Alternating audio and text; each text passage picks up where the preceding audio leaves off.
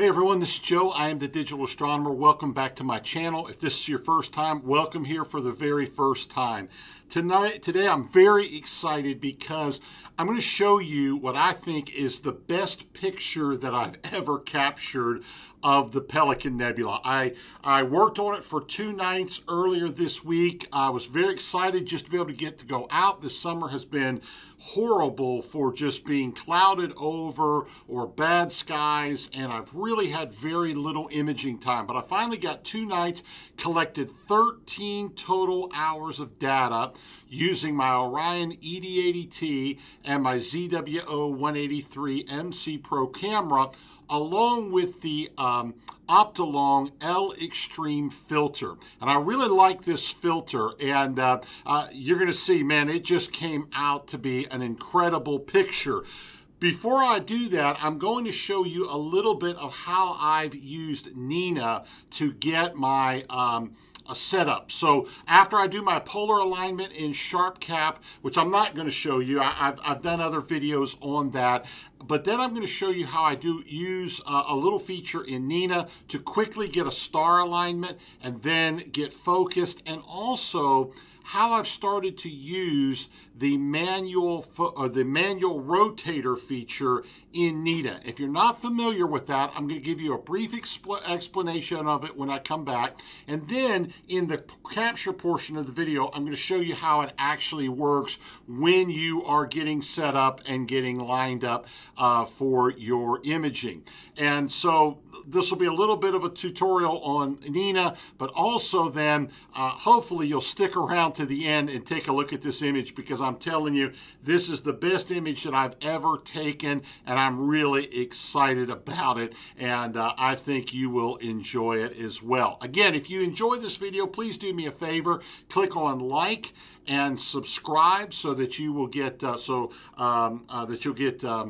notifications when I put other videos up, and of course share it with your friends. I'm a little over 700 subscribers now. I'd like to get to 1,000 subscribers by the end of 2021, which would be an incredible accomplishment for me, just doing this in my part-time and spare time. So if you enjoy it, please do me a favor and subscribe and share it with your friends. I'll be right back, and we'll take a look at how I got this imaging plan set up in Nina and use the the manual rotator feature as well. So stick around, I'll be right back.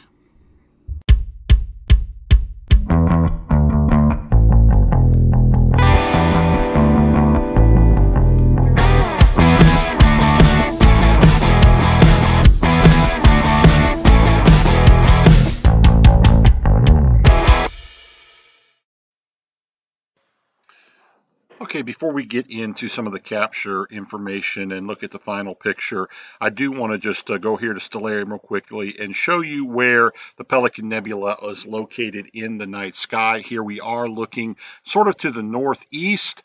Here is the star, right, well, let me go in here. Here's the star Deneb, which is fairly easy to find and probably a star that many of you use for alignment purposes. And so if you can find Deneb, it's really easy to find the Pelican Nebula. This is an area that has an immense amount of nebulosity around it, and of course there are a number of very familiar nebulae in this particular area. Probably the most famous and perhaps one of the more well-known ones is the North American Nebula, which is right here. And the Pelican Nebula is right next door. It's this area right in here. And I guess if we maybe look at it from a different angle, as you'll see here on the picture that we'll show you in a few minutes, it looks sort of like a pelican. This is about 1,800 light years away. It's an immense area of hydrogen-2 gas. What's happening here is the hydrogen is being ionized and is caused to glow. And so it makes a really, really interesting picture when it finally comes out. And so I love these kind of areas. I've been focusing around in this area around Cygnus for for a while now, quite frankly, in astrophotography, it's a really good place to find a lot of interesting things to image. And so let's go over, and I want to show you a real quick feature that I've used in Nina real quick, show you how to set up a manual rotation, and then later on you'll see how I use it in the process of taking this picture. So stick around.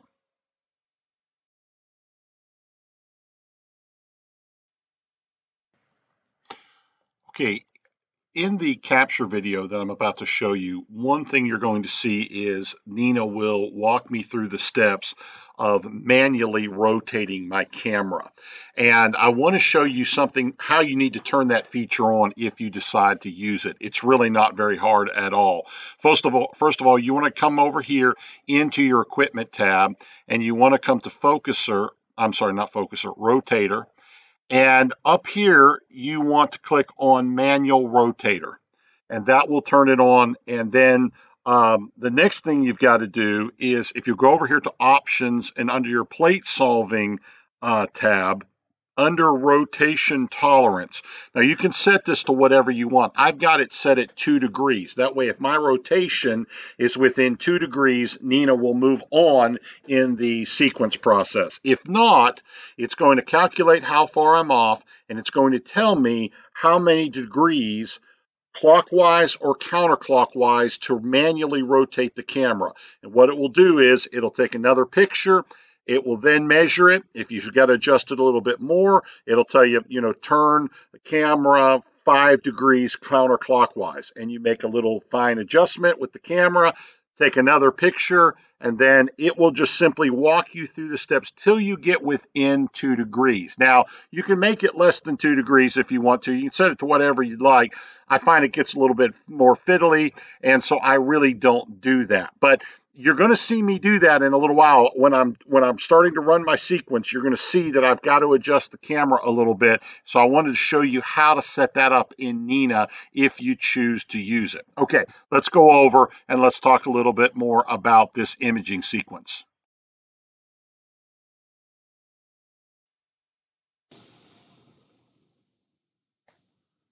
All right, finally, after what seems like forever, I'm going to get an opportunity tonight to do some imaging. And what I'm going to work on tonight, as I was looking through some of the different emission nebula and bright nebula that would be out tonight, the reason I'm going to focus, by the way, on bright nebula is because tonight is going to be a nearly full moon. It's going to be a really bright moon. So I've put in the Optilong L Extreme filter, and so I'm going to basically be shooting in HA tonight. And so I'm going to focus on, or on narrowband, I should say, because I'm going to actually capture HA and some O3 data. And what I decided to focus on was the Pelican Nebula, basically because I've never imaged it before, and it's going to be high in the night sky pretty much all evening long. So I set that over in the Framing Assistant, and I'm going to drag this down just a little bit to kind of center it up a little bit better. Here you can see the Pelican Nebula, pretty good in the frame. I'm going to set it like about right there. And then you'll notice that I've got my rotation set at 90 degrees, and that's going to give me a nice framing on it. I wanted to give myself a little bit of area around it. And then I'm going to go ahead and take that over and transfer this over into the sequence. I'm just going to click on Replace as Sequence Target. And you'll notice then what I'm going to do is I'm going to go ahead and turn on Start Guiding, Slew to Target, Center on Target. I'm going to autofocus on Start and after HFR increase. And what I'm planning to do is I'm going to set this up to shoot about 90 subframes. It's going to be 95-minute subframes. I'm going to dither every other frame, and at a gain of 140 and an offset of 10, and that works pretty good for my camera. One thing about this that I will note, if I go over here, and I probably can show this to you in this scrambled mess that is my Stellarium screen, here is the Pelican Nebula. And this is framed up roughly how it's going to look. But if you'll notice, here in a few hours, I'm going to cross the meridian. Before this is done imaging tonight, I'm going to actually cross the meridian. In fact, I can go over here and I can show you that. On my imaging tab, it will show you that I am going to be at the meridian in 6 hours and 53 minutes.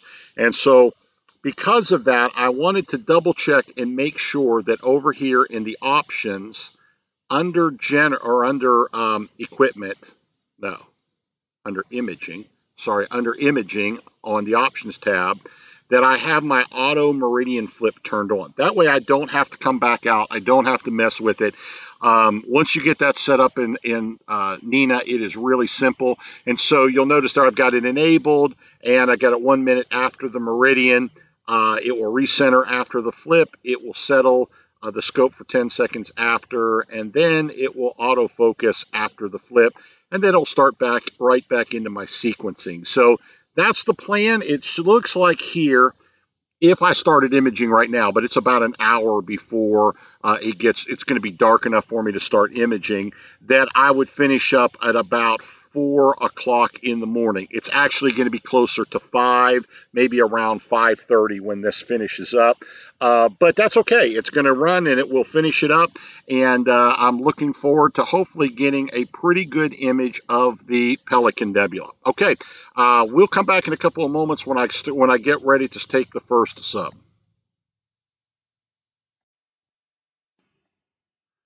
Okay, I just finished doing my polar alignment in SharpCap, and I wanted to show you something that I do over here.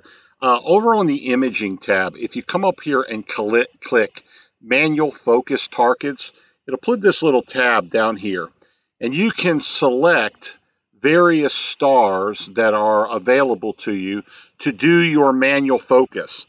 I find that this is a good way to do an initial slew, and then take a quick picture. Now, I won't be lined up. I haven't done any star alignment yet, okay? So I'm going to take just a quick, I'll go ahead and take a 10-second picture here. And I'll show you how I can do a quick star alignment and then go ahead and be ready to do my initial focus. Now, I have an autofocuser, and I should be pretty close, but I always like to use the Batinoff mask at the beginning just to make sure I'm in pretty close. So this is the area. Now, you can see Vega hasn't shown up here, and that's because I haven't done my star alignment. But if I go over to Plate Solve, and I go over and I go ahead and have sync and reslew to target, and just click go, what it will do is it's going to take a quick exposure. Actually, it's going to take a 12-second exposure. If you ask me why those are so long, it's because I have that L Extreme filter in, and that really means you got to take a little bit longer picture to really have anything come out, because it really dims the stars down. Okay, you can see it's plate solved that, and of course it shows you the telescope is not inside the tolerance. If I went over here to image, you could actually watch it do this. Now it's going to go ahead and take, in just a second, after it's done settling, it'll take another 12-second picture. And I should be much closer to Vega this time. It might be that it's dead on, but we'll see. Give it just a second here. And what it's going to do is going to plate solve, and it's going to get me right back in line with that star. And then what I can do is go ahead and use my Batinoff mask. Look at that. It's centered up. Very, very good. It's not inside the telescope tolerances, so it's going to move it a little bit. If I put these crosshairs up there, you can see it's not quite centered. And so what it's going to do is it's going to move it, and it's going to get it centered up for me. That's going to get my initial star alignment done with my telescope. And then I can go over and I can flip over and you go to a live view and use the Batinoff mask to get myself in pretty good shape as far as my focus goes. I'm going to pause this for just a second, and then we'll come back with the Batinoff mask on. Okay, I'm going to show this to you, and this blows my mind. This is a testimony to how good this Orion ED80T is. I have not imaged for over a month with this setup. I put it up tonight. I've set it up.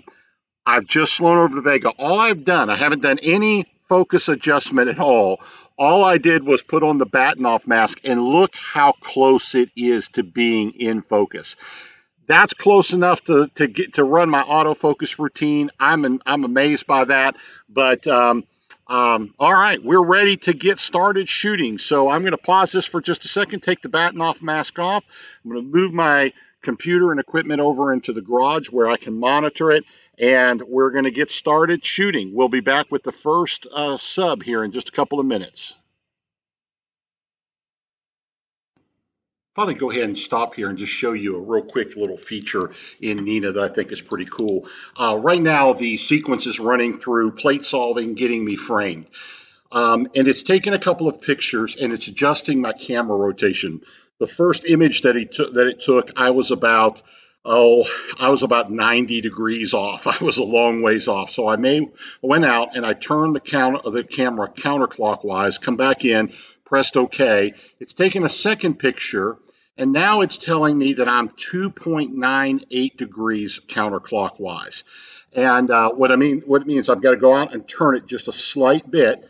I'm going to press OK, and what it's going to do is it's going to take another picture, and it's going to help me to get within. I've set my tolerance on this for 2 degrees. And so if I'm within 2 degrees of my rotation, then I'm happy with that. I don't want to fool with it much more than that. But you'll see it's plate solved. Everything is lined up correctly. And so we're in good shape. Okay. And so it's going to go ahead and do my autofocus, but I noticed that something's going on with my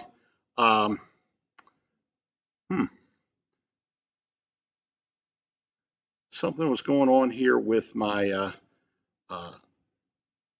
my PhD. For some reason, my camera had come undone. So, okay, it's going now, and we should be good. And now Nina should start helping me get my guiding set up and get guiding going. So we're just going to go ahead and let it begin the loop.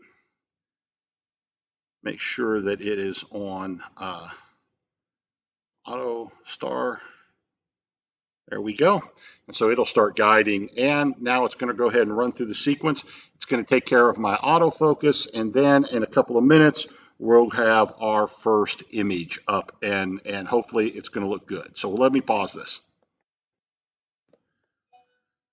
Okay, you can see here we're about 30 seconds away from the first subframe coming up, the first of 90 subframes. And so far my guiding's looking pretty good. The total RMS error down here is 0.17, and so I'm pretty happy with that. That's looking pretty good. And so I'm hoping this first sub is going to come out pretty good. Let's take a look. It's debearing it. There we go. Oh, that looks great. This is framed up just the way I wanted it to be. You can see the Pelican Nebula here. A couple pretty bright stars. You can see those halos around those stars. We'll probably have to deal with those in processing. That's something that the L Extreme filter really puts on there a great deal, and it's just part of having that kind of filter. But that is looking really good. Lots of detail in there. Can't wait to get this stacked and take a look at it. But there you can see the Pelican Nebula. We're going to go ahead and let this thing run. I'm going to go in the house. I'm going to grab me a little bite to eat. I'm going to probably watch a little TV, fall asleep. And at 5 a.m., it looks like we're going to have this done. Oh, and estimated finish time is 4 a.m., 4:16 a.m. So I'm going to set my alarm for about 4:30. That will give it time to warm up the camera, return to park, and then I'll come back up, take all the equipment down. We will stack it, and hopefully we'll have a pretty good image. So, all right. Well, next thing we'll do, we'll process this thing. So, bye for now. I'll be back in just a few minutes.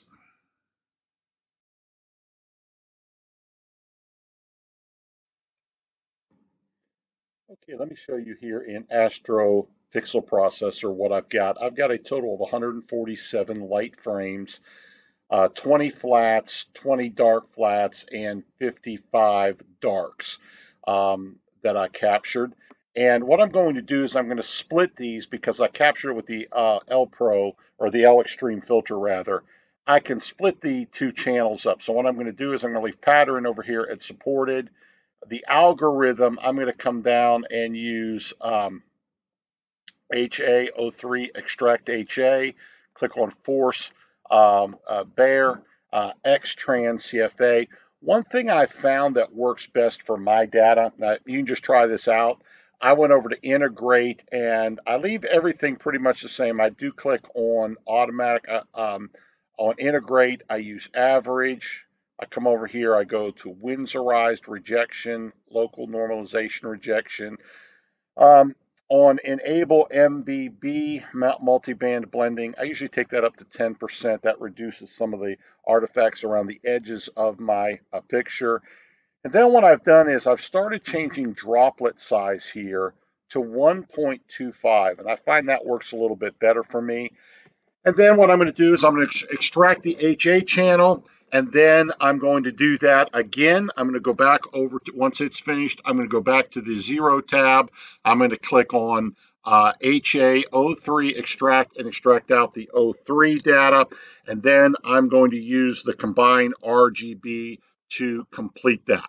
And when you see what the results were here in a moment, you'll be amazed. But that's how I set it up here in Astro Pixel Processor.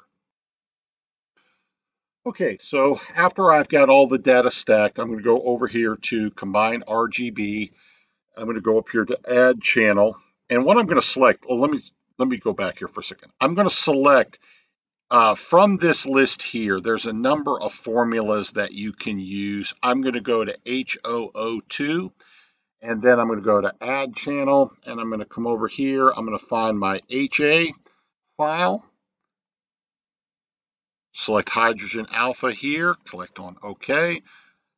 Add channel. Now I want to add my O3 data, which is I've got all of these files here, right here. IC570 O3 RGB session. Now I'm going to click on oxygen 3, click on OK. And then what I can do here is I'm going to go to, I believe, add scale. I'm going to click on calculate. Okay, and there is my combined image. And you can see I'm going to have to crop it out a little bit. I've got some artifacts, stacking artifacts out around the edges. But overall, this is a really good start. And look what I've got here. I've got lots of detail here in the picture. By the way, that's kind of why I like this particular formula, this H002 formula in Astro Pixel Processor. If I use some of the other ones, I didn't get as much detail. I've tried it out, but I really like this starting look because I can see some of the details here of these gas clouds, some of these fingers coming out of the nebula. So this is a place to start.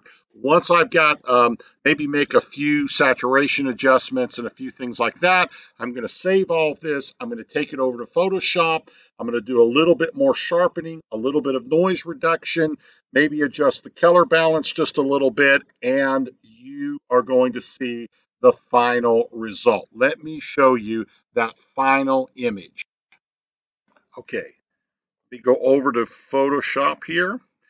This is the final image that I came up with. And I really like this. I used a little bit of a plugin called APFR. This is a little app that will help sharpen things up. You can get it from Picture Instruments if you just search for it. It's by Christopher Kaltisis. I used this to sharpen up the image a little bit. I went in, I played with the color balance just a little bit. I added these star spikes, and the reason that I did that, my buddy Charles hates when I add in star spikes. So I do it all the time to annoy him. But there's actually another reason. Using the L Pro or the L Extreme filter, the Optilong L Extreme filter, around really bright stars, you tend to get a little bit of a halo. And I've I've been searching around, finding ways to deal with that and sort of process that out. I really haven't found a way that has worked well for me. So what I've done is just I kind of come in and I add a star spike there, and I just think it makes it look a little bit better than having a bright halo around the star. You'll also notice there's a little bit of a bluish tint to the stars. That's a product of the L Extreme filter as well. Again, there's things that people do to kind of adjust for that, but you don't get a true star color when you're using some of this narrow band imaging techniques. But anyways, I got to be honest with you. This is the best picture that I've ever taken of any object in the night sky. I love the detail up in here. You can see a lot of the sort of folds and ripples that are going through these clouds, these long fingers that are sticking out here. From what I understand, that is areas where new star formation is occurring. That in this entire region, that's what's happening. New stars are being formed out of all of this gas. And so this whole thing just fascinates me. I think it's the best picture that I've ever taken, and it's a really fascinating area. So listen, I hope you enjoyed it. I hope you liked the picture. Oh, by the way, you notice there's a little bit of the oxygen standing out. Most of this is hydrogen gas, but you can see a little bit of these purples and blues that are coming through the nebula. That's oxygen. And so that comes out. Again, a lot of detail in the picture. I'm really, really, really proud of it and excited about it. I hope that you enjoyed this video. Again, if you did, please click on subscribe and then click on the thumbs up button to give me a like, and then share it with your friends. And I look forward to seeing you back here next week. I'm hoping that we'll have clear skies. I hope you have clear skies wherever you're at, and we can get back out there and do some more imaging. Thanks for tuning in today.